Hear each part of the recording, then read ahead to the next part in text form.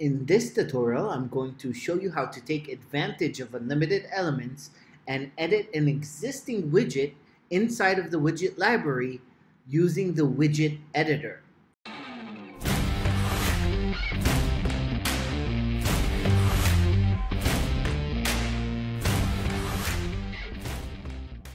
Not many know that all of the widgets by unlimited elements were created using the widget creator framework, and they are editable with the widget editor inside of our framework. Today, I'm going to show you how to add your own attributes inside of an existing widget from the library. So over here, for example, I'm right now in the icon boxes category. And what I want to do is actually edit this one. It's called Twist Hover Icon Box. If I click the preview button over here, I can see how it looks. So it's a really cool hover effect, pretty simple. And what I want to do is actually add a link field over here so users can have a call to action button. So let's close the preview and get started. To edit inside of the widget editor, all you need to do is double click on the widget. So double click, and this opens the framework where you can add attributes, edit the HTML, edit the CSS, JavaScript in the cases there is some. So our widget framework is really flexible. Let's jump into the HTML first of all and see how that looks. So HTML, and over here you can see it's pretty simple. There's an icon, there's a title, and the content. We want to add under the content. I'm going to open a new div, so just simple HTML. And over here right now we're going to start with static HTML. So let's add our link. This is going to be our link, and href equals, let's put a hashtag right now, and I'm going to add the text learn more. Click update to save, and we can preview the widget inside of the framework. So I'm going to click preview, and there you go. Our link is added. The thing is that this link is not editable right now, and each user and each instance of the widget on the page will need to have a different link and maybe some different text. So let's see how we can do that. Back to our editor, closing the preview and jumping into attributes. These are the editable fields right now that are editable in the Elementor editor. So let's add a new field.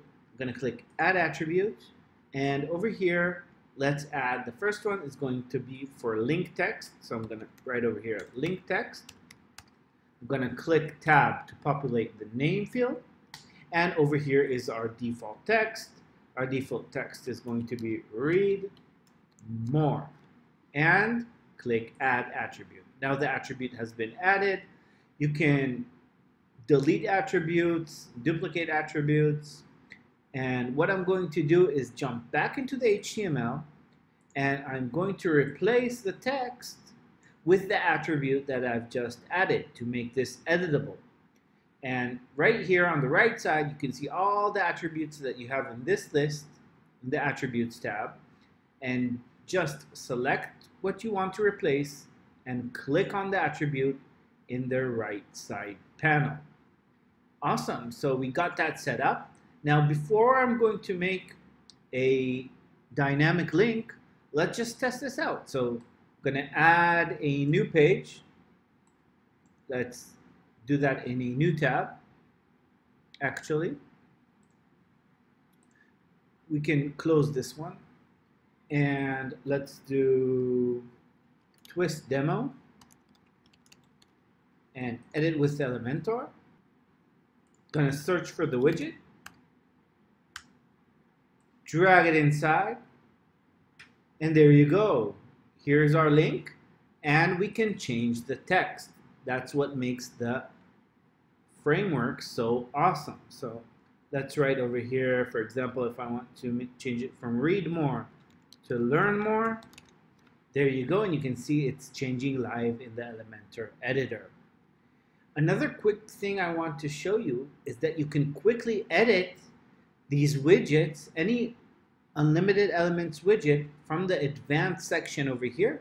Just click edit widget HTML, and that will quickly open the HTML tab inside of the widget editor. Over here inside of the attributes, I'm going to now add a different attribute, not a text attribute. Over here you can see that's a text field. Let's add a new one, and this time I'm going to add a link field. So over here I'm going to call it link, and in the default value I'll just put hashtag and click add attribute.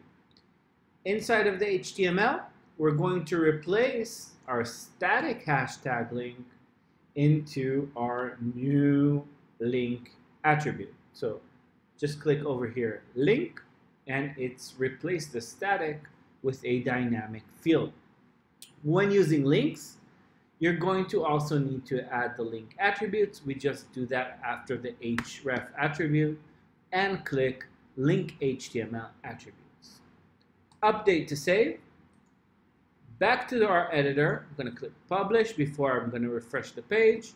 Refresh the page, and now you will see that we have another setting inside of our widget settings that we can edit, and this is a dynamic field. It has all the options inside of Elementor to maybe trigger a pop-up or do all the awesome stuff that Elementor lets you do. So that was just a really quick example of how you can edit existing widgets from the library and take advantage of unlimited elements. See you next time.